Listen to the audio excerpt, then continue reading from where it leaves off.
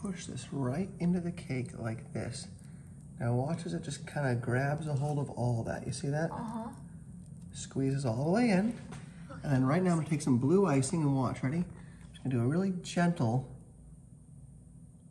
swirl of blue. A little swirl, you see that? Uh-huh. Just like that. Because what's gonna happen here, I'm gonna lift the strainer up, and as I lift the strainer up, it's all gonna ooze out the bottom of it in a really cool way, okay? Here comes some pink. Same thing, I'm gonna do a nice little swirl with it, ready? The swirls don't have to be perfect. People always get hung up on, oh, I can't do a perfect swirl. It doesn't matter, really. The cool thing about the strainer is that it makes it all look pretty good no matter what you do, okay? Here we go, we got some of this. Nice little swirl, you see that?